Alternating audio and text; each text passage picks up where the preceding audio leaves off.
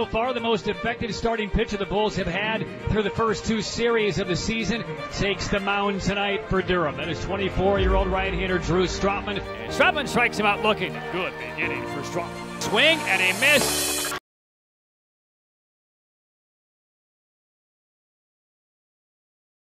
Life's all about pivots, you know, like even in a game, you're rolling 1 minute and all of a sudden you have the bases loaded. You just gotta find a way to make a pitch. You just gotta pivot and take whatever the scenario is and just make the best of it. And for me, that was the most productive thing I could do during the time. I was very interested in what the conditions were that MLB would pay for his the remainder of his education.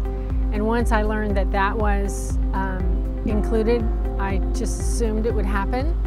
I had a couple classes left, and after doing it online and balancing online for a full load semester and training obviously still, because you can't just put the baseball down for that long, it was going to be kind of a test. Plus I liked having a little bit of the academic focus away from the field, because you can leave the field and think about baseball 24/7 and it can sometimes eat you alive. He definitely was like, I got this, don't worry. Because I would ask questions like, do you have any homework? Do you have any assignments? First couple times he said, I got it, that's it, I can't ask anymore. So we had to let it go and hope that he had it under control, and obviously he did.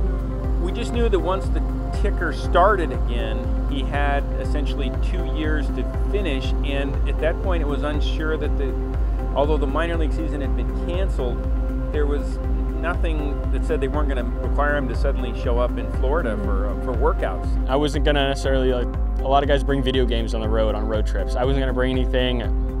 Any allotted time was going to have to go to finishing up probably. Don't want to have a lot of other distractions around that were going to keep me from studying or getting my assignments done. I was staying at an apartment to Strotman, my parents' house. Childhood bedroom, cleared out some space in my mom's work office for me to work, and it was a good little spot for me. Obviously very gracious that they gave me time and space to get it done.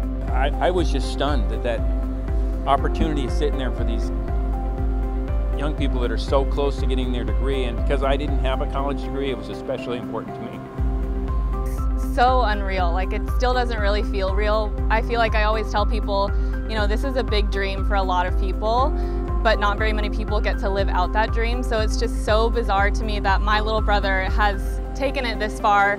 I don't see him stopping anytime soon. The support has never ceased, whether it be ups, downs, injury, healthy on the field. I think that if he got to be anywhere doing this is his ultimate dream. And so I'm just very happy to see some of his dreams coming true.